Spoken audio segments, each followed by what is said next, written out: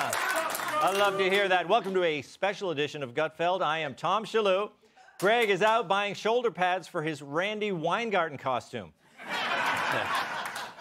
So, in a virtual campaign call, Joe Biden referred to Trump supporters as garbage. Yeah. Shocking everyone who couldn't believe Joe successfully logged on to Zoom. Arnold Schwarzenegger has endorsed Vice President Kamala Harris, which comes as no surprise since he and Doug Emhoff share a love of impregnating the help.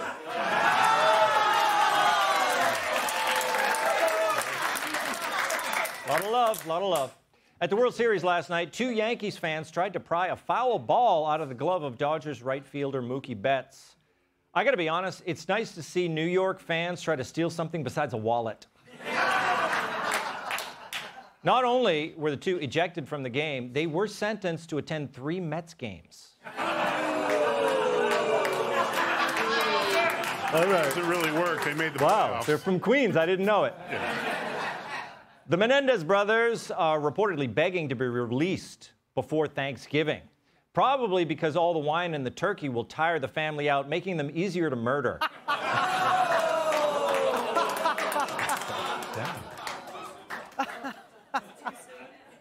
Kamala says she hasn't done any of the things she's promising to do as president because right now she's only the vice president. She is, asked one man. You didn't know.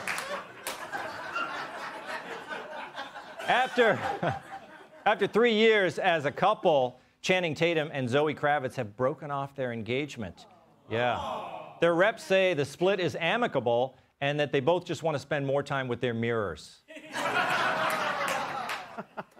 South Korea is spending over $300 million to combat the country's loneliness epidemic, and they're starting by bringing in an expert.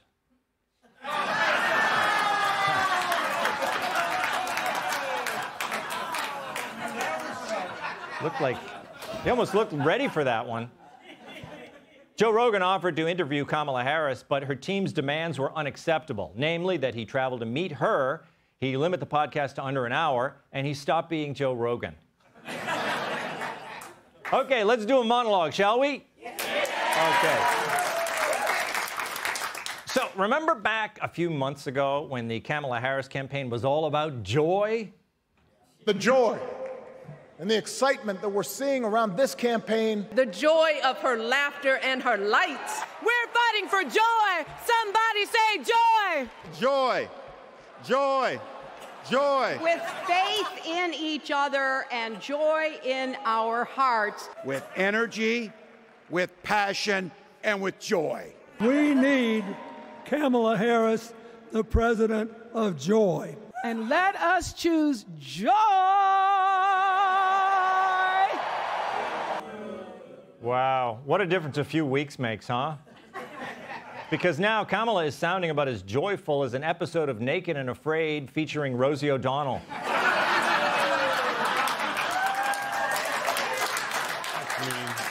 Roll it, Mike! We are not a vessel for the schemes of wannabe dictators. This is someone who is unstable, obsessed with revenge, consumed with grievance, and out for unchecked power. I am here tonight to say that is not who we are. That is not who we are. Yes, these days the only joy Kamala is inspiring is amongst Team Trump. And it's not because she's covering his shift at McDonald's. This is what it looks like when a pantsuit comes apart at the seams. From the outset, Kamala was teed up as the DEI candidate, black, Asian, female, and disabled by chronic giggling. She did bring us together because nobody has ever managed to turn off such a diverse mix of voters. It's no secret, men are not buying what she's selling, even black men. She's about as popular in a black barbershop as my barbershop quartet.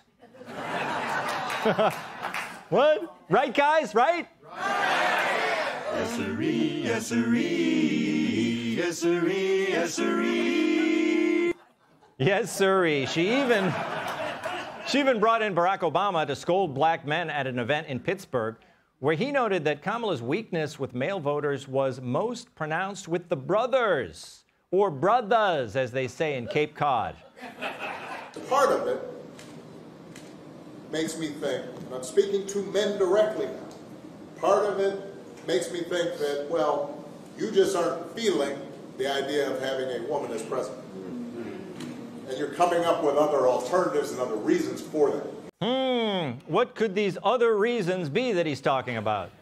Maybe the record employment increases for blacks under Trump? Maybe the fact that Kamala locked up all those black men on low-level weed charges as a California prosecutor? Or could it be that black men don't like salad? Roll tape. Well, I think culture is a reflection of our moment and our time, right? And present culture is the way we express how we're feeling about the moment. Significance of the passage of time, right? The significance of the passage of time. So when you think about it, there is great significance to the passage of time. Could I get a side of ranch with that? It's almost as if blacks, Asians, and Hispanics all care more about making their lives better than being reduced to a demographic category by woke pollsters. Another reason that the left is short on joy these days is Kamala simply can't be clear about what she would do as president. I think what some voters are struggling with, and we've heard this across the state, is when you discuss your plans, they come back and ask, well, why haven't you done it already? Well, I'm not president. You're vice president. Yeah, exactly, but I'm going to tell you what I'm doing as president when I have the ability then to do what I know based on my experience is a new approach that is about building on the good work that has happened, but there's more to do. I think I speak for millions of Americans when I say, huh? But I guess her answer is sort of the presidential version of, we have to pass the bill in order to see what's in it. And she also repeated her favorite phrase. We have auto workers who are being laid off and those who fear that they might be laid off. The average person can't afford groceries or their rent. And recent polls in Michigan show that Michigan voters believe that Donald Trump would do a better job with handling the economy and bringing jobs back. What do you say to that? Well, let's start with this. I come from the middle class. Wow. Wow. That answer fit the question about as well as one of Tyrus's jackets on Greg. And here she is last night, roasting some more of her favorite chestnuts. 250 years ago, America was born when we wrested freedom from a petty tyrant. They didn't do that, only to see us submit to the will of another petty tyrant. Wait, yesterday Trump was Hitler, now he's King George? You gotta get your evil dictator straight. And she ends by throwing consistency to the wind and calling for unity. And here is my pledge to you. I pledge to seek common ground and common sense solutions to make your life better. I don't believe people who disagree with me are the enemy. He wants to put them in jail. I'll give them a seat at the table. Wait, I thought they were fascists. You're going to give fascists a seat at the table? I think you'd do better to go full-on hysterical like Nicole Wallace. Listen to her discuss the stakes of the election while fawning over Michelle Obama. Former First Lady Michelle Obama isn't messing around anymore, because with women's reproductive health care and freedoms hanging in the balance next Tuesday, the stakes literally are life and death for every woman in America. It's not hyperbole. It's not an exaggeration. It's what happens next week. Yeah, that's not hyperbole. Trump will murder all women. So the joy appears to have been replaced with panic, because the truth is Dems made a major error, not in choosing Kamala, but choosing her too soon. They should have shivved Biden much later, say about a week before the election. Because the longer the nation gets exposed to her, the clearer it is that there's just nothing there except an empty pantsuit. And as many Dems traditional voters back away from her. Donald Trump rises in the polls, and all I can say is I'm starting to feel pretty joyful myself. Huh?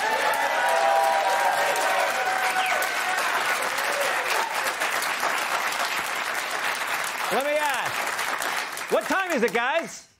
Time to have some fun. Yes, sirree, yes, sirree, yes, sirree, yes, sirree, yes, sirree.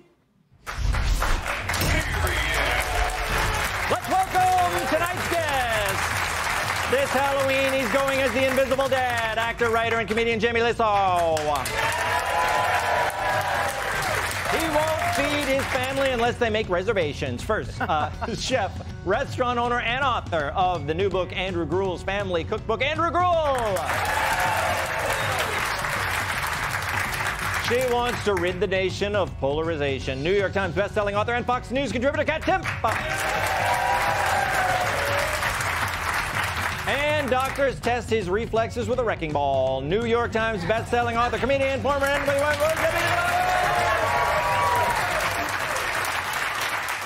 Alrighty. Okay, Tyrus, you know what is interesting? Some of the things I said in my monologue were remarkably similar to some of the things you said on The Five today. Do you know what I'm talking about?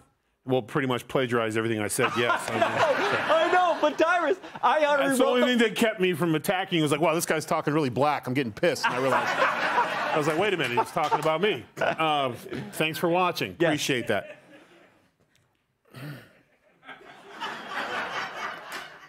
Every time she speaks, I have a mini stroke. And I'm not the only one, because we thought it was a bug problem, because everyone's like, what is she, the do you mean? Like,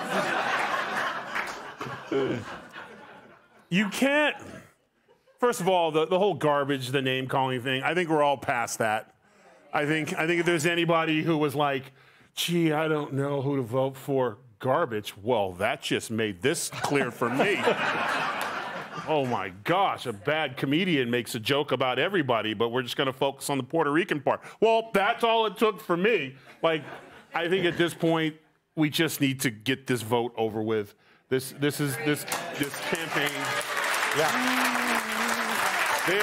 This campaign is they're selling it. This election is not close, and they have no one to blame but themselves. You call somebody Hitler, you normalize it, and every time you get a mic in your hand, you hurt our feelings. That's why you're losing this election. Nothing of substance comes out of her mouth, except for, let's start with this. But she never finishes. Let's start with this. Andrew, I mean, what do you think they're going to call the American people next? I mean, she started with Hitler, then you saw she went to King George. Then, you know, we got the garbage thing. They're already apologizing for that. I mean, they deserve it. They spent several days going on about this MSG Nazi rally. I know, and MSG is going to be banned after this. Every Chinese food restaurant is going to be freaking out. You know, that's the craziness. And, you know, I come back to two things. Number one, the fact that she starts off by saying everything with, I grew up in a middle-class family. That didn't matter to me, but she said it so many times, now I'm starting to doubt that. Yeah. Like, I don't think she did. I think she grew up in a very wealthy family, and I'm going to look into this. I want to see her parents' taxes. Number two, the joy, right? Like the joy element. So there was never any joy. There was just changing of the guards. It was like a mulligan when you go out and you play golf. You get excited about your next shot, but then you shank that one into the weeds. It's the prisoners in the asylum, and somebody tells them, okay, you have an opportunity to change the menu. Well, we don't want to eat peanut butter and jelly every day. We're going to give you something new. And they get so excited, right? But then the something that they give them is nothing more than bland, tasteless, salt-free, boring porridge, right? Well, actually, I just described gruel. Yeah. And then they're like, oh shoot, but we can't act up again because, you know, now we just got to go with this. We got to pretend that we like this. She is salt-free food. It is flavorless. It is bland. It is absolutely tasteless. Bam! Such a chef's look at Kamala. Kat, you're the only woman on the panel. What do you think? Yeah, once again. Yes. So, I mean, obviously they're playing up this woman thing, and I can't stand it when guys on the right are like, "Oh, women shouldn't vote. The women are getting us in trouble." It's like people on the right can attract the female vote. They don't have respect for the male vote. You know, she sends Obama out to insult men. First of all, thank you for saying that you think it's okay that I vote. I know. But I'm yeah. very progressive. Yes, I was going to say, wow, that's very, very progressive of you. Yeah. I'm not inspired by this, right? And also, okay, I want to talk about food too, right? A little bit. Yeah. If I can. Because sometimes when I'm ordering food, I can't decide if I want sweet or I want salty. I can't. So what I'll do is I'll get like the omelet with the potatoes and I'll get the waffles. I'll get both. Yes. You Great can't do that so much with a speech, though, like she did. Yeah. You can't do they're all fascist speech. And also we'll do the unity speech. Because you're right. That was the most striking thing to me, right? Because I am somebody who's passionate about we shouldn't hate each other because of politics and this and that. But you also what do you think you did there when you said fascist? They're all fascists. By the way, I'm so convinced nobody knows what that means anymore. No, like, why is that not followed up? And by the way, what do you mean by fascist? What is it? Even ask it like that. What does that mean to you the way you use it? Because I think it's actually not. I think people just use it to mean bad. Yeah, I mean, and that's what. No, but I don't think I remember anyone asking her that question. No. Because I'm sure she'd be like, to Kat's point, if you're gonna try to split the waffle and the omelet, you got to have connection, like something like having said that, or speaking of tyrants, like she doesn't even do that. She just goes from he's Hitler, he's gonna eat women's face off to although anyone who votes for them is welcome at my table. Like that's. You need a maple breakfast sausage in between. You need something in there. A little bit sweet, a little bit savory. Jamie, you got to sprinkle a little cayenne pepper or something. You got to.